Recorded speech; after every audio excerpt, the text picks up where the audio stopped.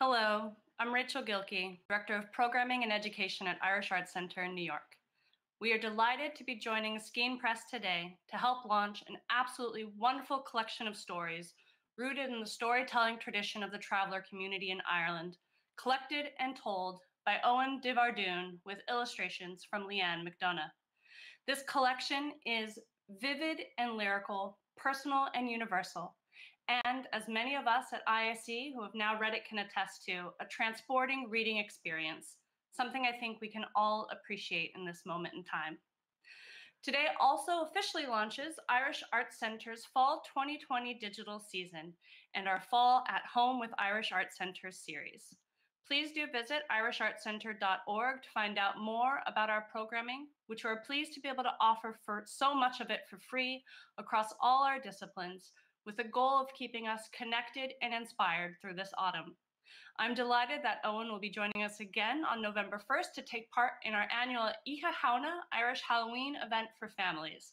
So that means you have between today and November 1st to order the book from Skein Press. Links for both IAC's program and how to order the book will be in the comments, and please do submit any questions there as well for after the reading and conversation. I'd like to note that Skein Press will ship internationally. I'm now pleased to introduce Grania O'Toole and Fionnuala Coke of Skein Press, who are publishing very exciting Irish voices like Oein. Please also do check out This Hostel Life by Melatu Uche Okore when you visit their site. They'll tell you more about Oein and the author Deirdre Sullivan, who is in conversation with him today. We love that this difficult period of time has given us an opportunity to grow our community in new ways. Thank you for joining and enjoy the launch.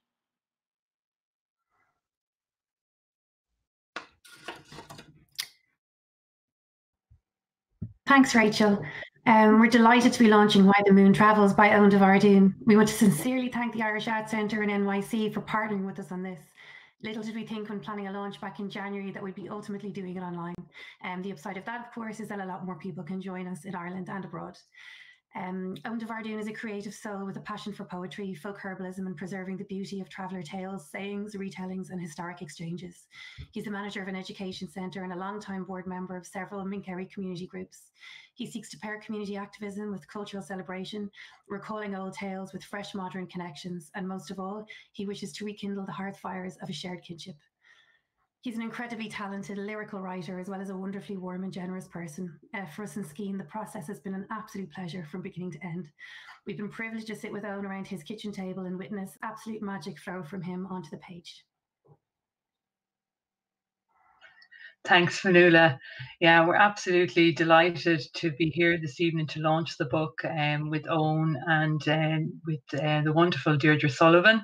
And I suppose the book is the first of its kind in Ireland. It's where, and Oein talks about it brilliantly in his introduction to the collection, where travellers, are curating their own stories, their own narratives, and the book, as Fionnuala and Rachel both said, is illustrated beautifully by Leanne McDonagh. So it's one of a kind. And I think that's what was a really important aspect for Skein Press, because we are seeking out themes and stories that are underrepresented in Irish literature, and we're very keen that people will see themselves in literature into the future, and more writers will come forward bringing different themes that we don't often get a chance to see and to read about in Ireland. So we're delighted about that. And it's fantastic to have Deirdre Sullivan here, who herself is an award-winning writer. And her last publication, Tangoweed and Brine, was a massive success. And her next book will be released on the 1st of October, Savage Her Reply, which is a retelling of the of Irish folklore as well. And she is also uniquely placed to talk with Oein tonight, because they both are rooted in the folklore tradition as well. So we're absolutely delighted that she is here with us this evening as well. And we look forward to the publication of her new book too. And so over to you, Deirdre and Oein, and who will be in conversation for the next while. Thank you very much.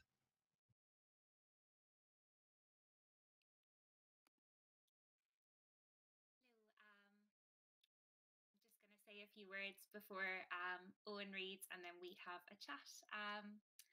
Oein DeBhairduin is an educator, poet, folk herbalist, and an avid archivist of traveller tales, sayings, retellings, and historic exchanges. He manages an education centre, has had the honour of being vice chair of the Irish Traveller Movement, a council member of Mincar Widden, and a board member of several local Mincary action groups. Why the Moon Travels is his debut, and the voice it gifts the reader with is poetic, assured, frank, and skillful. Sebastian Barry said of it that it is a truly important book, which manages somehow to embody in the same breath the dazzling philosophy of the Pavi and the powerful poetry in their stories. Oein DeBhairduin's lovely introductions are passionate and beautifully written in their own right, and his versions of these vivid stories are extraordinary and deeply affecting. The whole enterprise is both personal and universal, and also marks the debut of a true writer. This collection of stories marry the natural world and the human one, and have something very important to say about the connection between the two. Connection is a key theme in Why the Moon Travels. The connection between child and parent, between teller and listener, between childhood and adulthood, and between a traveller and their culture. When we think of collection of folk tales, the Grimm brothers spring to mind, and perhaps Lady Gregory for Ireland. Stories from the oral tradition of a culture are gathered and processed for consumption all too often by those outside it, and it is both rare and wonderful that this connection gives voice and value to the richness of story, and that it is authored by a traveller as well as a poet, teacher, activist, and herbalist.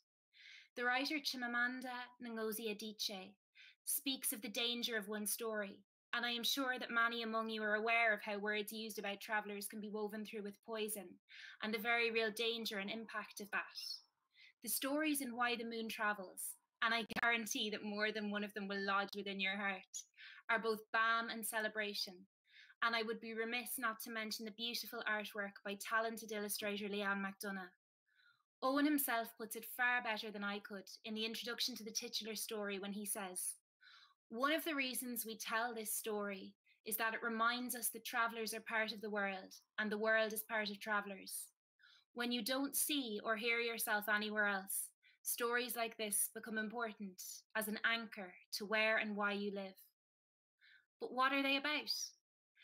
Covering a timeline that spans from pre-Christian Ireland with the tale of Miach the Healer and his sister Ermid, to famine times and the tender heart of a hedgehog, to DeBhairduin's own childhood, where he shares how the stories found him and their resonance in the timeline of his own life. Plants and animals hold stories and cures, and even the stars above us are glittering fragments of an enormous fisheye. I loved this book, and it is an honour to have been asked to launch it. I wish Oein every success with Why the Moon Travels, and look forward to seeing what he does next, as I am now a huge fan. I'm now going to invite Oein to read ye a little bit from the book itself. So get ready.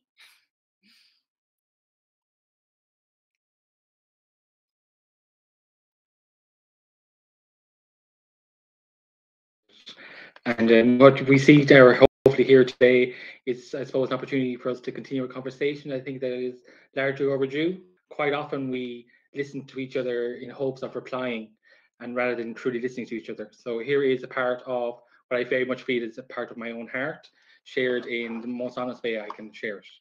So the story I chose to first read would be Why the Moon Travels, which in Gammon is titled An Alumi Ludas Mushner. My father used to stand in the hallway, beneath the amber glow of the light, equally stepping between the bedroom my brother and I shared to that of my elder sister. With a cup of tea in hand and maybe a cigarette, he would recount the old stories and lull us off to a deep sleep. He was gifted these stories around campfires in his youth, from young and old alike, who filled the evenings with tales and the ever-growing retellings. For many travellers, it comes with a responsibility to retell it. For stories passed in. One of the reasons we tell these stories is that they remind us that travellers are part of the world, is a part of travellers. Hear yourself anywhere else. Stories like this become important as an anchor to where and why we live. This is one of the traditional stories my father once told me at bedtime. It's shorter than most, and although somewhat bittersweet, it always made me smile. In a time long ago, when the earth was young, and the moon was set in the sky, silent still. Sometimes, in whispered rumours, it was said that the moon would visit. When it did, it took the form of a beautiful lady. Charming and alluring, stern and strong, she was a light unto herself and was kind to those of the earth. She guided many at night with the light that she had borrowed from the day, making sure that none would ever lose their way as they travelled near or far from their home. It was told that once, during her time on earth, that she met and fell in love with a Mincair.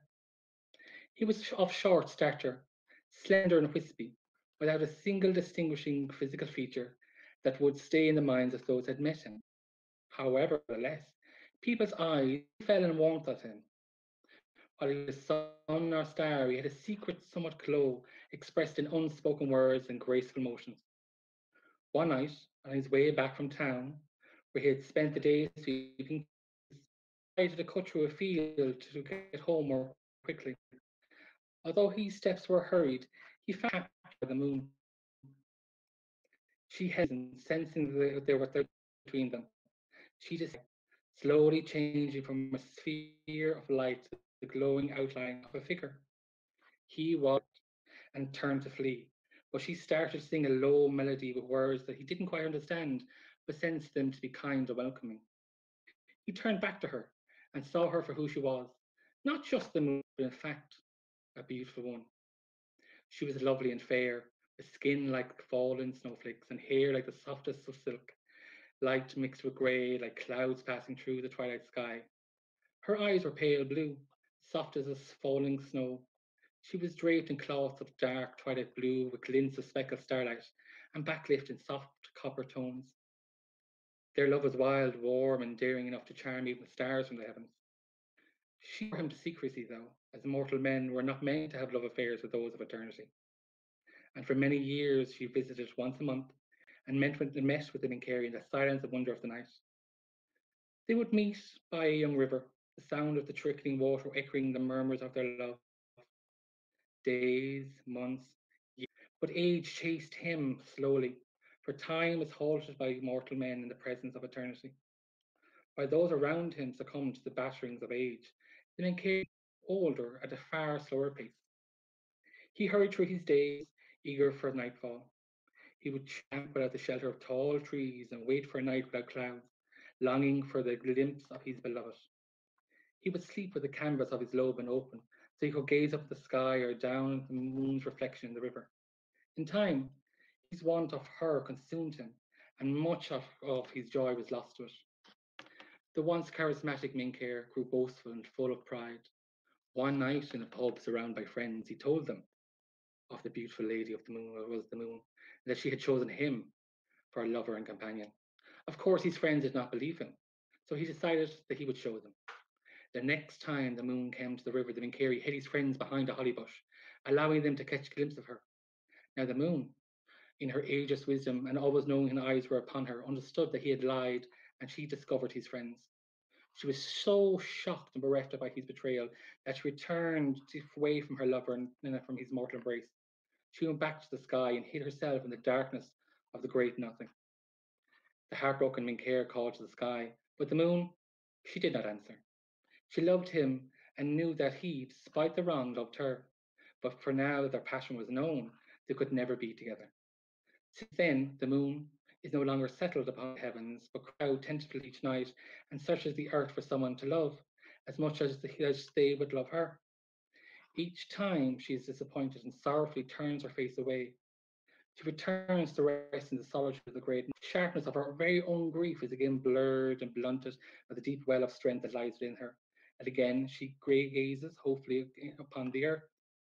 Since that night, and every night since, the moon herself travels the sky. And among other things, this story reminds me of the fragility of trust and the innate desire to love in all things and all people. Thank you. That was beautiful. Thank you so much, Owen. So one of the things that I have been wondering about your book, it's your debut collection, and I'm just very interested in the story of how it came about.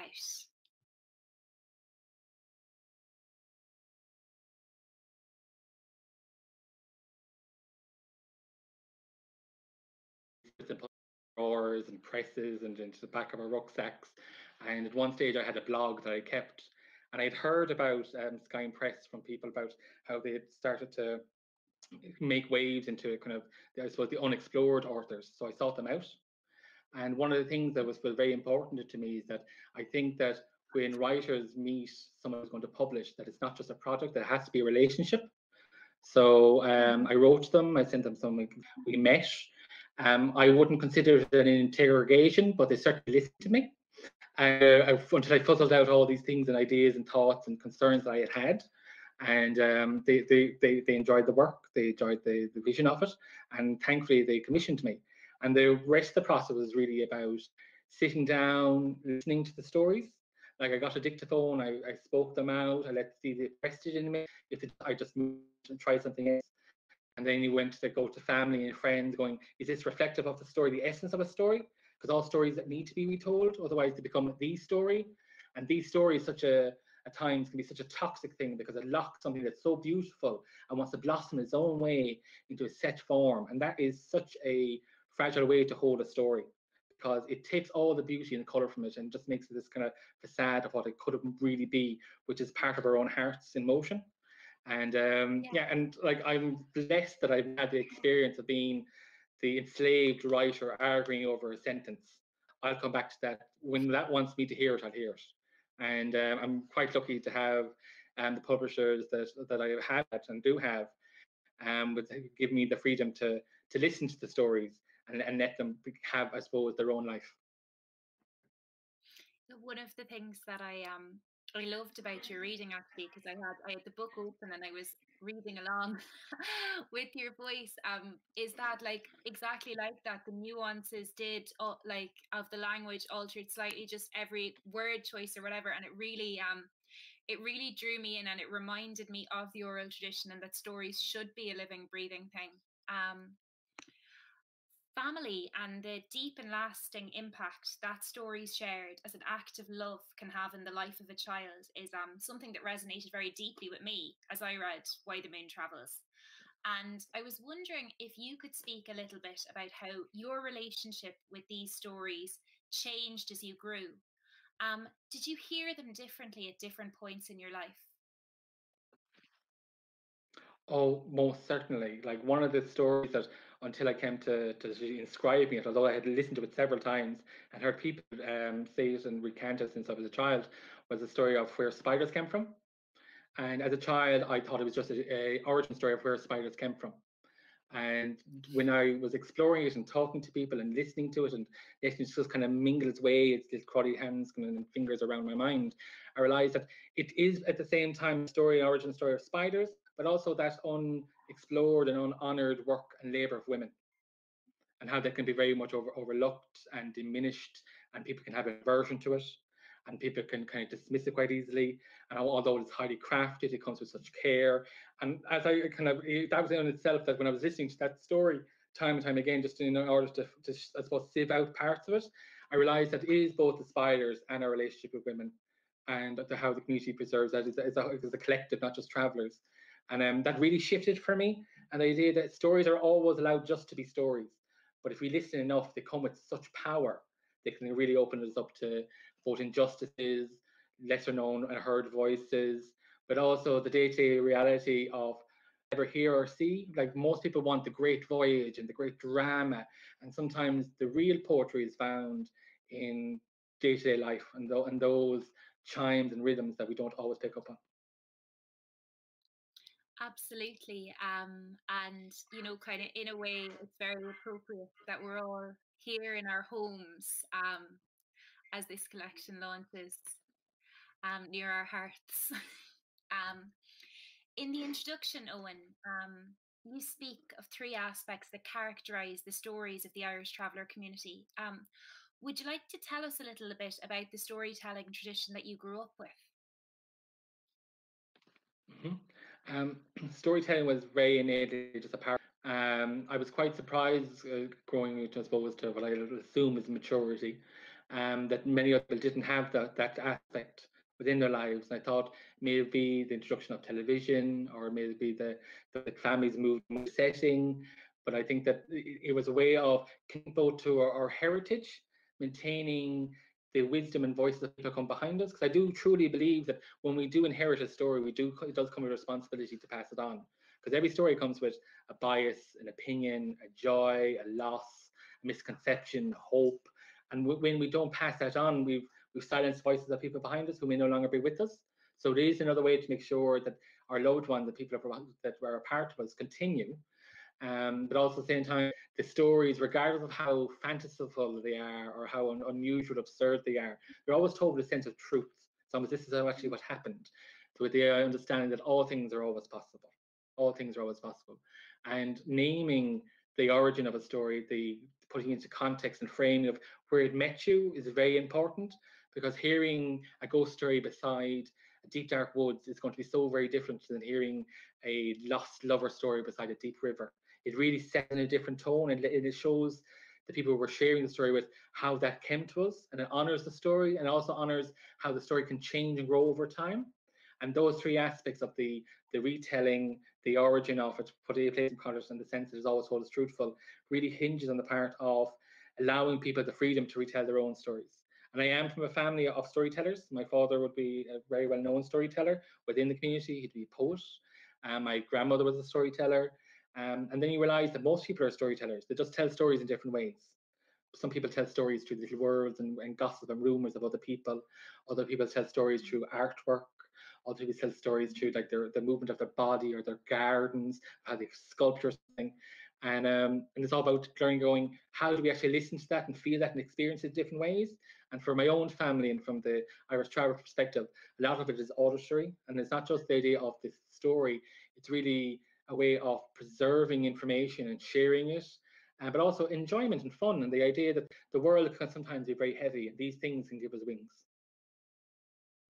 Yeah, they absolutely can. And I really love what you said about inheriting stories and passing them on, and the kind of what layers we discover as we grow, and also what layers our own voices can add. And the decision to include the introductions that kind of honor, say, for example, your father and your grandmother and their voices to the stories was a powerful one. And the combination of story and memory added to the impact of the stories within the collection. Was it always your intention to combine memoir with folklore in Why the Moon Travels? Nope, I wouldn't. I thought originally it was kind of going, I'm just going to write the stories, this is what the stories are, this is how I'm going to share them. And then when I was listening to them, it really became quite clear that you can't just pass on a story at times. Now you can, and I've done it, but it doesn't always have the same flow with it. Part of the reason that there is some memoirs is that one of the challenges I find that comes up in life quite regularly is that people don't know anything about travelers. And as a traveler, with my own complexities and diversity and identity, to produce to a single factor that people don't know something about, rather than adding to a sense of mystery, does in fact lead us to greatly a sense of isolation. So adding stories that were authentic to myself was a way of saying, I want to be part of your conversation. Come, rather than just read, come and sit with me and let's share this experience. Because all stories are parts of us, and I kept cropping in. The idea would be my original introduction and framing of it was actually in an email to say this is where the story came from, but they quite slowly navigated their way into the actual stories themselves in a very natural way. And then I just started to realize that they themselves are a part of that story, recognizing where they came from and also their effect on me, because they have had a profound effect on me, and parts that I haven't even really got to understand yet. There's different ideas and points of my own life that I use them as points of strength or points of release or kind of just as determination and focus. And I think that's one of the things that we all discover, especially as a writer, is that the stories are very much and authentically a part of us, and they're forever retelling themselves to us. We're always getting another version, another line, another perspective. And I just happen to be in this one, and I'm absolutely joyed to be. That's beautiful. It's clear from reading the stories, and also from what you said there, that there is such a wealth of lore to be cherished and shared in traveller culture. Was it difficult to narrow down to the 20 stories within the collection? Yes, to put it simply. I think we all make assumptions about our own lives and where we are and our own experiences. There's loads of factors that I guess the people within the wider travel community, outside the wider kind of, I suppose, travel community, had known about. I thought it was very ordinary for people to know why badgers have stripes, the origins of spiders, and the moon, why she moves in the sky. I had assumed that these factors and understandings were known. Just like we have some stories of like the wren, who's the king of birds, and the robin, the redchest, and kind of going. And I just found it fascinating of how our community had lost a lot of that connectivity. And I was kind of going, so when you're in the world and you're wandering around, is the world around you a strange place? And I was quite blessed with the understanding that everything had a history, everything had a reason, everything had a story, regardless of how old or new it was, that everything had a place around us. And when things around us have places, we have places. So when we're I think that it really showed myself a mirror to my own, I suppose, conceptions of, only because I have been experienced or know something doesn't mean the wider community may have experienced it. But also comes as a real challenge, but to us all to actually start to reconnect with our own stories. And something I always like to ask people, and no one should ever be put under pressure to answer it, but can you remember the first story that you were told? And can you remember the first story you told? Because I think a lot of times that puts a lot of framework around ourselves and how we relate to people, what we value in exchange, and then the idea of like kind of going, what like excites us and gives us that warmth and fire. And many people don't remember. And I was kind of going, well, maybe go find out. And if you don't remember, find new ones. Like pick a story to be your new first story to tell, you know? And because I think it's part of the tradition, and there's loads. And one of the things I'm hoping to progress on to later is because I actually know it wants to go up, but it's coming out to me now. The idea of kind of another book, and I'm hoping to plant it around traditional ghost tales. But also just ghost tales that are traditional, but also my own kind of what's coming out of my own imagination and ideas and thoughts. And there's creatures and features and factors of our own tales don't have. Part of it, I think, is because we were a nomadic community, we moved around different areas and regions, different language aspects, that we picked up bits here and there and our own imaginations. So they are unique and they're different, and we're most certainly not short of stories. But however, we are very short of platforms to share them. And I think that what the book really is bringing is a step into that world that hopefully far more people will follow after me. Absolutely, and what a wealth of stories you have shared. And I really liked what you said about kind of how they connect us to the world around us. And I think that like when you have a story about the world that you do connect to deeply, like you will look at a badger differently, you will look at a hedgehog differently, you will feel the kind of the tenderness and the emotion that you felt reading and experiencing the story kind of as you navigate the world. And that's such a gift to have given the reader, Owen. I was going to ask you about the use of gammon, which added greatly to the stories.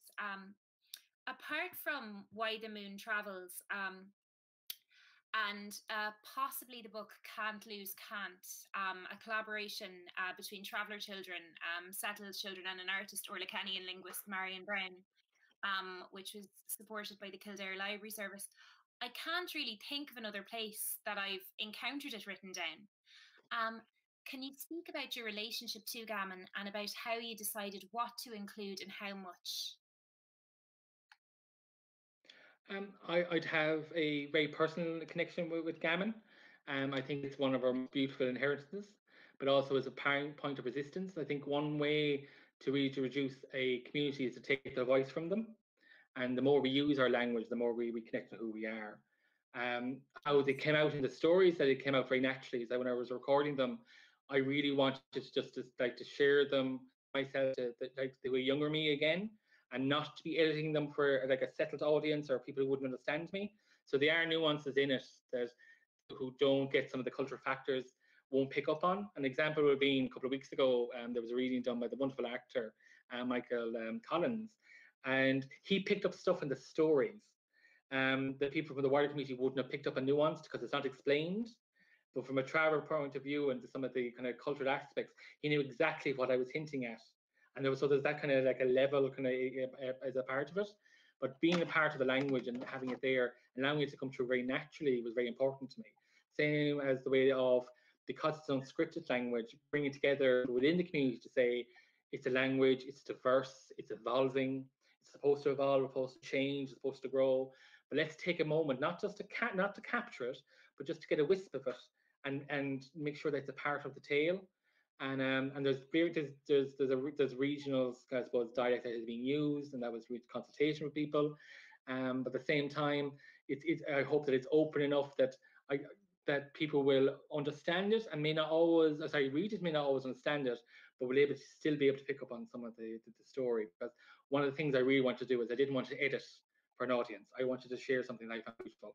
And keeping that line and keeping that relaxed openness, I think really helped me. Because these are travelers' stories, and I wanted to tell them as travelers would tell them. Like rather than saying money, we often say grade. Car, we say lork. Soothing for young boy. And rather than saying boy, and stopping myself, kind of going, just let it flow and just let the story be the story, because that's what I always wanted to be. It wanted to find its own voice. No, absolutely, and I think that I think your instincts there were fantastic. To avoid, I suppose, taking something so important and so intrinsic to the stories out in order to make it palatable would have been like, I think it adds so much. Like, as someone who felt that listening to and experiencing gammon within the stories was sort of the gift of an unheard voice, or a voice that not many people outside the traveller community get to hear. And I suppose for traveller readers, it's even more of a gift because they get to see themselves woven through, which, as you've said, those platforms are all too rare. And to come back to voice, your own voice is poetic, and there is a rhythm and a beauty to the imagery in Why the Moon Travels that sings to the reader. As a poet, can you tell us a little bit about how your poetry informed your prose, and of the challenges, if any, of moving from one medium to another? That's actually a really interesting question. I didn't really experience it as a challenge. I really sensed it as an invitation. The idea of poetry is us sitting with ourselves to I suppose to take a glimpse of what our heart wants to say and a way to share it. The writing of the book was similar to that. It was really about how the words would come out, and there was times like I'd say I'd sit with going in Fanula, and they're going, what's the word for that? Or you can go, no, it's not that word, it's coming to me. No, I would come back to it. It was the way that it formed itself. And I think that stories like this are always reforming ourselves deeper in us and behind us, and they're just waiting for that opportunity and that chance to rise. And I do believe that all people are poets. All people are absolute poets that don't even realize it. And again, it's just people create in different ways, and sometimes we hear them, sometimes we don't.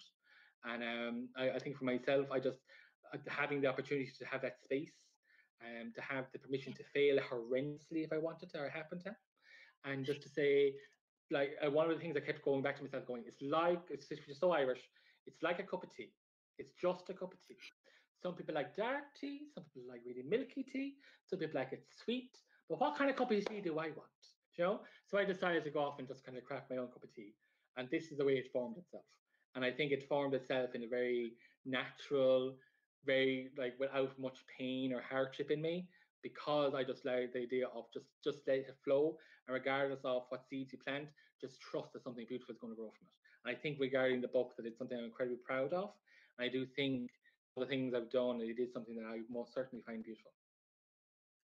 Yeah, well, it is beautiful, and I loved that cup of tea analogy, because there is nothing like a good cup of tea, and the comfort and the warmth in the stories is kind of, it evokes a similar feeling. And with regards to kind of, I suppose, poetry and the fact that these stories come from the oral tradition, that is, you know, the similarities are there. I know, like, when I read a poetry collection that I deeply love, I feel the urge to read the poems aloud, and I experience that kind of similarly with Why the Moon Travels. They kind of ask to be voiced. I was wondering, to kind of segue into a different area, the plant world is something that you care deeply about, and many origin stories and medicinal uses of plants are woven through Why the Moon Travels, and that was extremely interesting to me. And I was wondering, as a storyteller and a gatherer of folklore and information, do you have a favorite bit of plant lore? Well, I do and I don't. I have probably would be my strongest memory. So there's a plant called bindweed.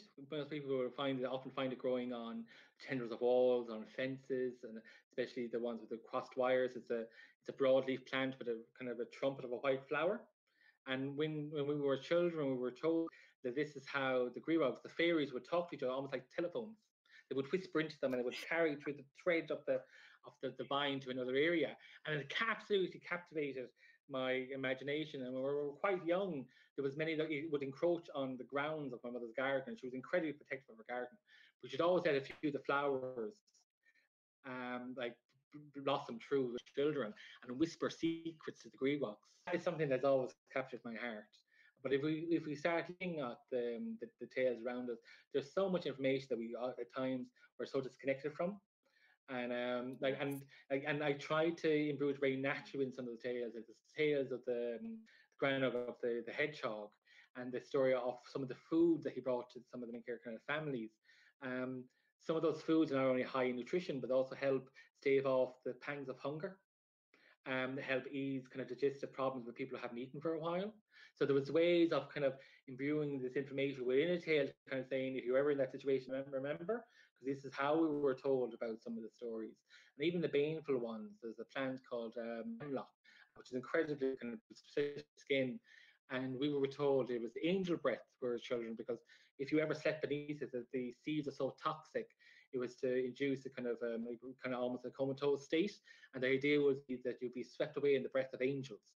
So that kind of way of telling stories was both to inform us about the qualities of the plants and the herbs, but also the dangers of them. And it's a effective way of saying that, yeah, beneath it, angels will sweep you away. To ingrain those kind of wisdoms within ourselves. But I have to say, the tales and associations with bindweed is something that's found a very warm place in my heart. And even now, when I pass them, I'm very kind of going, just like say good positive things, just in case. That's absolutely beautiful. And actually, bindweed was one of my favorite flowers growing up. I always just thought it was so stunning. Like, I didn't understand why people didn't like it, but I grew up calling it tangleweed. But the having the story you told about hemlock and angel's breath is probably the most evocative and beautiful warning to a child I've ever heard. And speaking of vulnerability, having a new book in the world, out in the world, is an exciting and vulnerable time. The stories you've written here were always intended to be shared and handed down from person to person. But how do you, as a writer, envision them being read? Did you have an ideal writer in mind as you wrote the book, or did you write it for the child you were and the person that you are? I think both. The idea is that I benefit in such a deep way from hearing the stories of the child. They became my compass, and they became my armor, and they became my sword. They became my extra pillow at bedtime. So they became all these things. So I benefited greatly from them. So I really wanted to retell my inner child, my absurd adulthood and self, but also to share with other people's and their children and their own inner children. Because I do think there's benefit in retelling our stories and reconnecting to our stories. The world without stories and the wonder of the natural world and our ancestors and people behind us and their views and their opinions, their imaginations, is such a hollow, pale comparison to the ones that we can co-create constantly with each other. And I just wanted it just to find its own echo in the world. And I do think it's something that I think you picked up on yourselves, that I wanted them to be heard. They're written as the idea of going, it is an oral tradition and it's an ever-changing tradition, but the idea would be if we can say them, we can change them, we can grow them, and everything is acceptable and everything's wonderful. And then like one of the most important things is kind of going, it becomes part of your story, not just my story, the story. And that's what I think storytelling is really about, is it's really planting new seeds and just allowing ourselves to water them and nurture them however way that we're called to, without these rules that we're told. Because I think these rules around writing is absolutely fascinating, of how people should write and how they should publish and how they should do this. And I think that takes us away from the idea of what we're trying to create. We all, at the end of the day, we all want to create something beautiful. You know, and it's not just about a product, it's about creating something that we're sharing in communion with others. And that's why I think they've thankfully found kind of crack in the wall and a warm place in many people's hearts so far. I do hope that it continues. But the stories are absolutely everything to us. But also they're allowed to be nothing as well. We're not bound by them. But I think what the least we can do to ourselves is give ourselves the opportunity to define what they are. No, absolutely. And kind of it ties in a little to what you were saying about truth earlier, because they have the ring of truth, and that kind of makes you wonder, and delight in them all the more. Speaking of delight, one of the beautiful things about this book is the phenomenal illustrations by artist Leanne McDonagh, and I'm just wondering, what was the process of sourcing and working with her like? Oh, it was very easy. I met Leanne possibly 7-8 years ago, and at the end of our conversation, she said to me, "For the love of, will you just write a book?"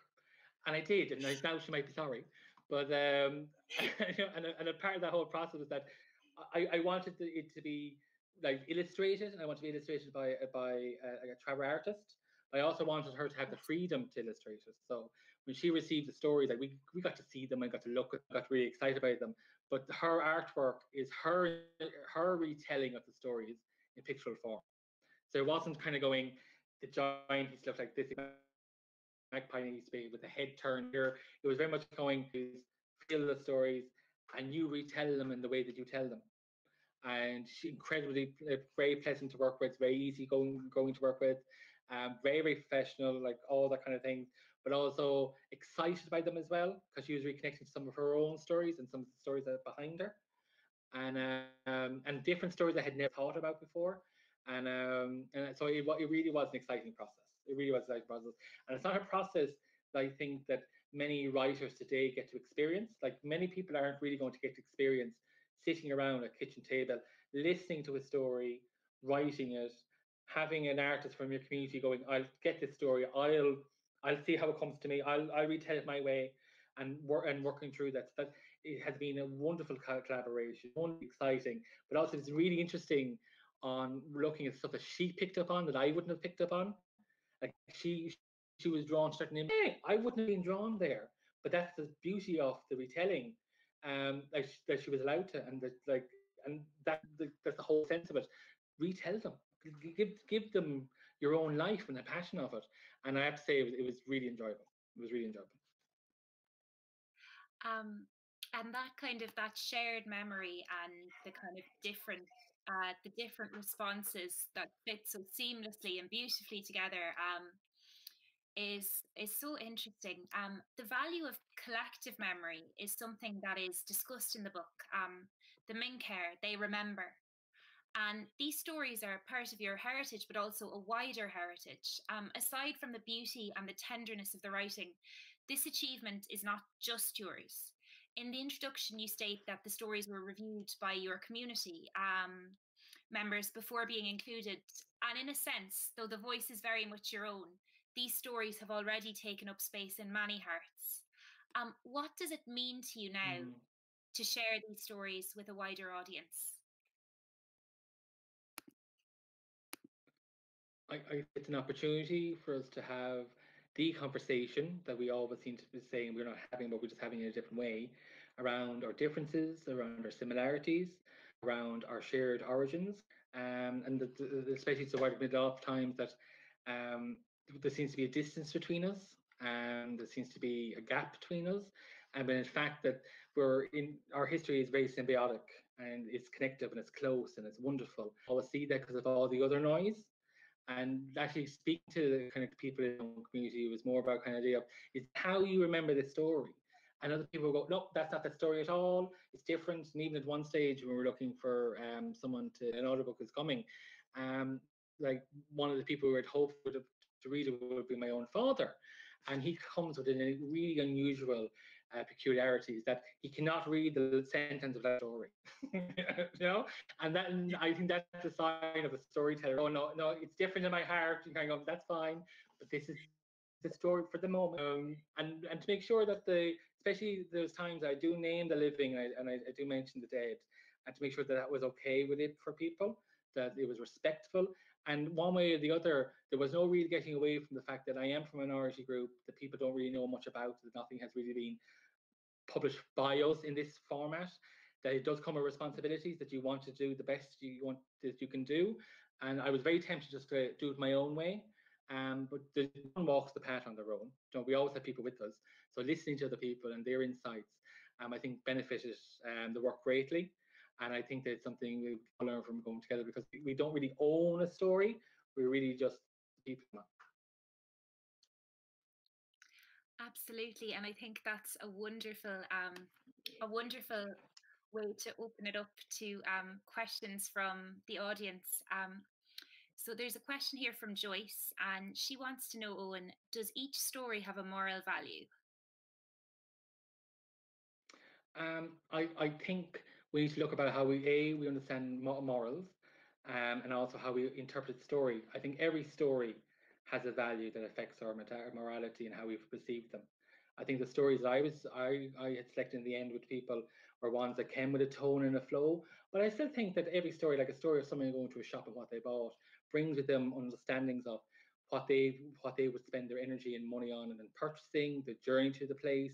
So every story, depending on how we want to look at it, does have a sense of our own morality and our perceptions. But the stories I did select, I did want to get the ones and just kind of the whispers of the ones that connected to something else if people wanted to listen to it.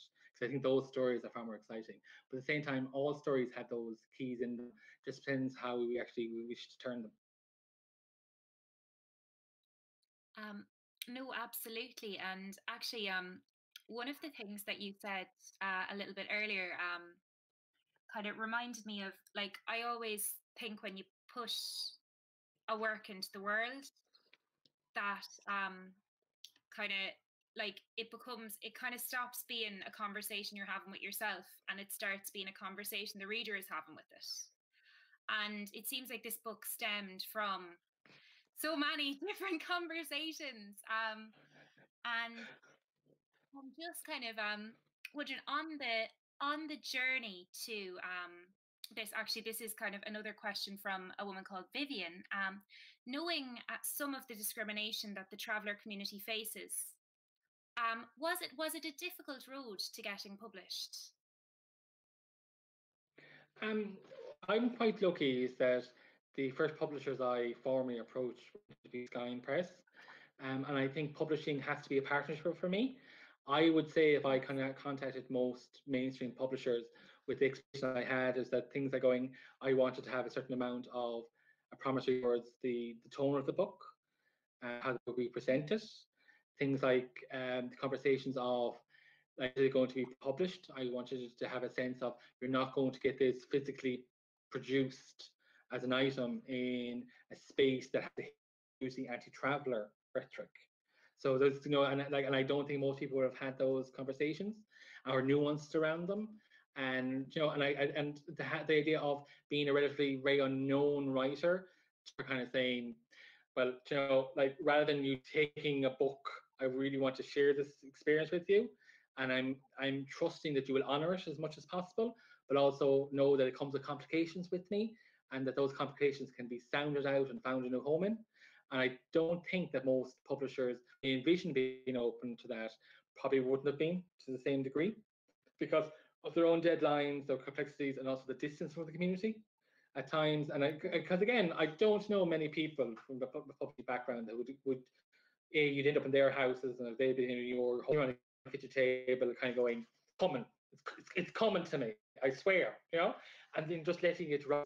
And that kind of that process, and making sure that it was so honored by the oral storytelling tradition, is one I think that most publishers wouldn't really be able to connect script writing on screens. And even the idea of I've a busy life, I've like 2 roles and family, and people coping well with 2 p.m. kind of edits, you know, that takes dedication. Yeah. That takes dedication to listen to an email to myself in that hour of the morning.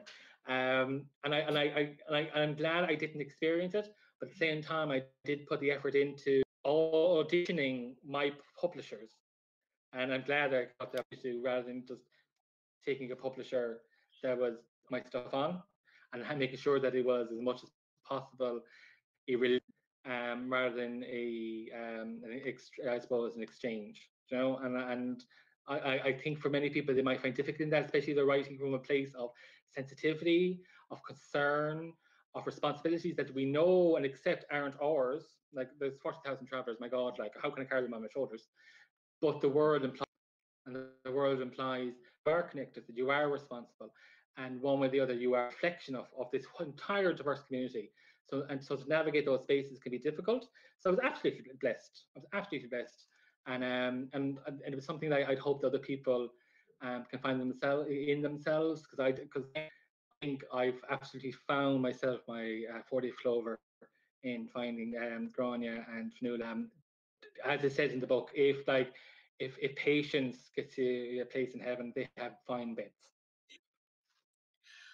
Oh, they are some women. They're fantastic. I was kind of stuck there. I was thinking about kind of how, like, with the lack of traveller kind of folklore and literature being presented in the world for consumption, like outside of the traveller community, that like it would be easy for kind of like me to assume that you would feel that your voice wasn't valued, but actually because of the preciousness and the importance of story within the community, that they were kind of like, that value was there, and that belief that they were kind of extremely important and extremely worth sharing must have kind of been a driving force. We have a question from Damien, and he's asking what your hopes are for this book from your own community and also from others. Well, first off, is that what coincided with the writing of this is that I was working with Senator Colette Kelleher within her office, and we were championing a bill called the Education Bill, you know, the traveller culture and history in education, which has now been absolutely taken up by Senator Eileen Flynn, who's incredibly passionate about it and really going to drive it. Part of that kind of whole exploration was that we worked with the NCCA about our curriculum. And within the junior and senior cycle, there was no evidence of travellers within the education structure. Now, we did do people and we did reviews, and there were teachers who were gathering that information quite well, but there was nothing within the actual curriculum. And that space primarily troubled me for travellers, because I think we're all very used to a certain degree of the discrimination we have to carry with us, the barriers are in place. But for travellers, especially in situations people can be more distant from their families and their wider kin, and the barriers in place, to not know their own stories, to not see themselves in the stories, to not see ourselves be our own champions, our own retellings. For instance, like many of the elder kind of myths, especially the Ulster cycles, like people like Cullen, he was a traveller to us. You know, and you look at the stories, like he travelled, he did this, they were all part of us, you know. And then when you read the other narratives, especially within the kind of these other structures, you're kind of going, you don't really see us. And my first panic was kind of going, if we're not there, we can so easily forget ourselves. and forget the importance of ourselves, and forget that we are custodians of this ancient lineage. And I think what I was really hopeful is this story is just another spark that will hopefully light fires up in people's own hearts for their own stories. And they've been like carrying them and holding them and embracing them have been an incredible point of resilience to myself, but also to share with the wider community the idea that we are not people of issue and problems. It's very important to me that you may not have had the opportunity to see us or to hear us or to spend time with us, but like our community is just as diverse and odd and wonderful and funny and terrifying as every other one. So can we meet each other in that kind of common kind of humanity field and meet each other as the ways we should always meet each other, rather through these limiting ideas that we've been hoisted upon us by a structure that doesn't know us, a system that can at times be suspicious of us, and that we're at times physically distant from each other. That here is just another bridge in that wild torrent storm of a sea to say, let's chat. That's beautiful. There's a question from Martin, and he wants to know, what advice would you give to young men carers and other young people who want to be a poet or a writer? Write. Literally, if you have a pen and you can use it, write it. If you record it, record it. Nothing is without value. And I think honestly, they're kind of going, like I think 90% of that mountain you climb, which I envisioned at the time, if anyone has climbed it, I've done it 12 times, is the reek, no Crow Patrick. Yes, the first little kind of slump that you have all this energy, and then you're slumped down again. Then you have the big climb. At the very top, you have all those wrinkly stones, which is the editing, right? Which is I think we all find unusual. But what the whole thing is like, just let it flow. Just write it. No one has to read it. No one has to look at it. No one has to judge it. It's just yours. You know, create something. If you find it beautiful, share it. If you don't, think about what you can do with it. But the main thing is just make it happen. And how I made mine happen was in these moments of like the stolen hours between between jobs, or early in the morning, or on the bus when we could get in the evening the way home, and just when you can and you're inspired to do it. And most of all, like, don't be horrendous judge to yourself. What you're really doing is you're taking parts of your own heart and how they fit together, and that can take time. It can take patience. Most of all, it takes kindness to ourselves. The worst thing that we can ever do is not give ourselves the opportunity. If you believe yourself to be a poet, you are a poet. If you believe yourself to be a writer, you are a writer. It doesn't need the external reference of the world to find you as you are. And the most thing that if you're called to produce and create and share and celebrate something, just do it. You know, these rules aren't rules at all. They're just expectations we put on ourselves, and the world is put on us. And we can most certainly overcome them by saying, I'm doing it my very own way. That is brilliant. And I think we have a really, really good last question, because it is from Leanne. And she wants to know, Owen, when are you writing your next book? Well, Leanne, as you ask, I've started that process. At the moment, it's tenderly called the Twee Woman, which is one of the, I suppose, creatures from our own folklore around ghost stories.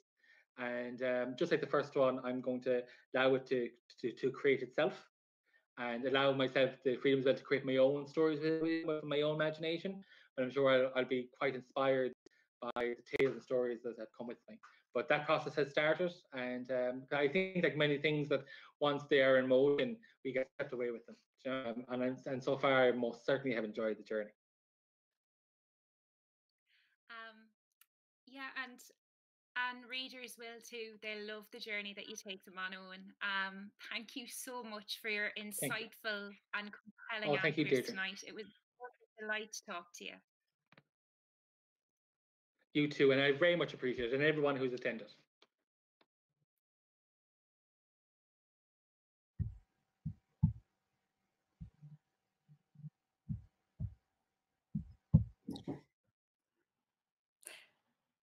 Conversation, and to all of you at home who joined us.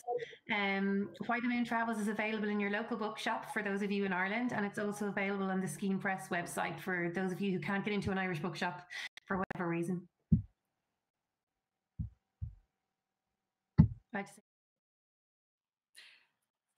And I want to thank everyone for joining us today. It was lovely to hear from Oein, and thank you, Deirdre, for your insightful questions, really pulling out from Oein all the beauty in the writing that he's done and his reason for doing it.